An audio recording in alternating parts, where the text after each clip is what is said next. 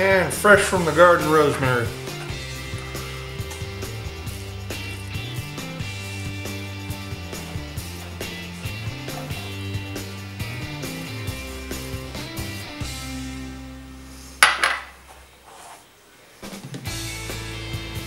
Alright, here's the star of the show, some blackfin loin.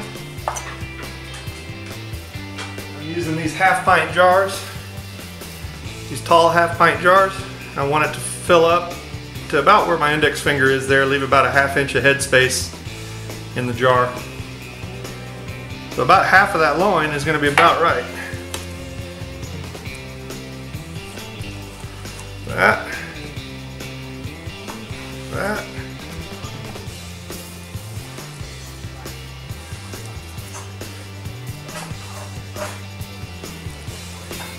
Alright, that's going to be our chunks for our canned tuna. We're going to do a couple of different recipes.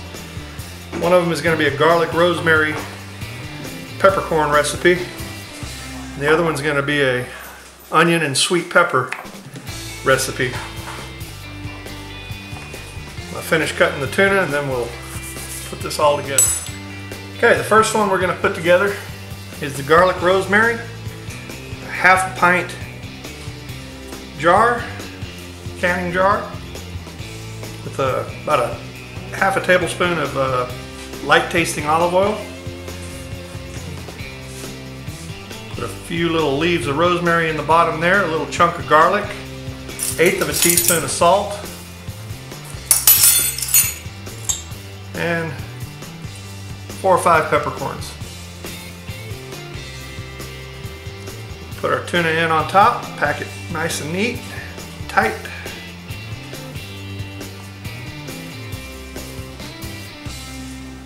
Put down in there like that. Maybe another little piece will fit right there.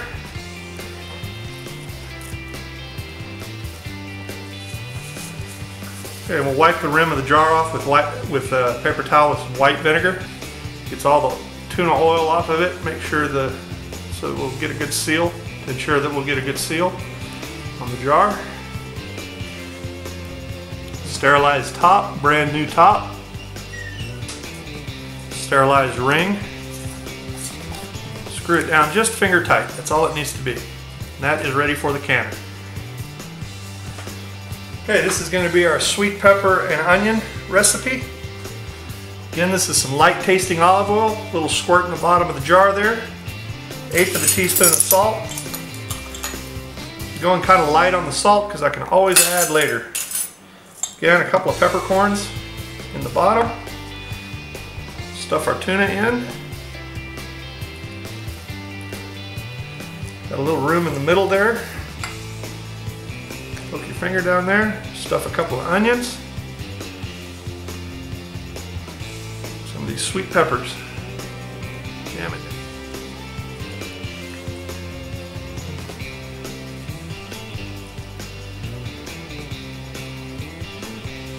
And just for good measure, a couple of drops of Chipotle Tabasco. Screw it down just finger tight, and that's ready for the canner. Alright, we've got all our tuna canned and ready to go into the pressure cooker.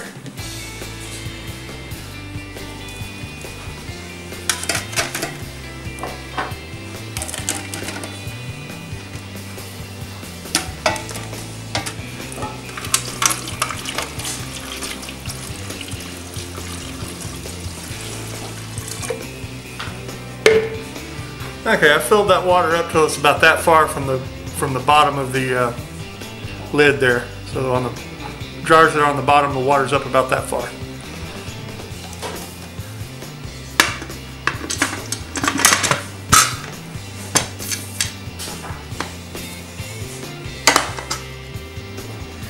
What I'm going to do is I'll let the water come to a boil, and when I start seeing steam escape from this hole, I'll let it go for 10 minutes.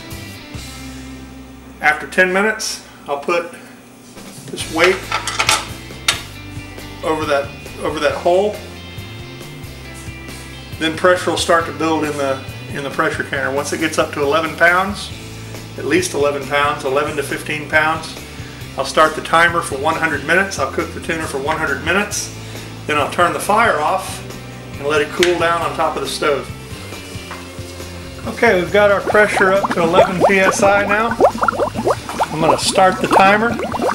Hour and 40 minutes is 100 minutes. I'm not going to let that pressure drop below 11 psi. If it does drop below 11 psi, I've got to stop timing. Okay, we were at 100 minutes with the pressure up around, it stayed around 13, 14 the whole time.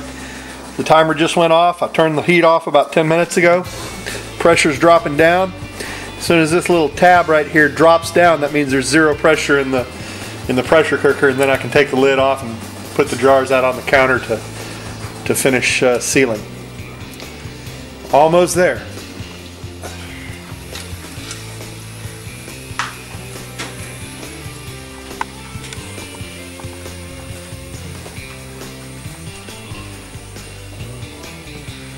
There it is, still boiling.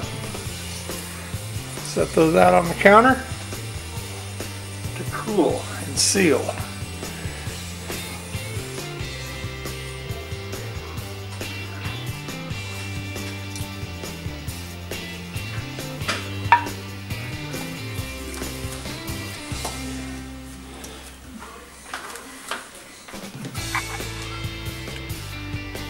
And there it sits, still boiling.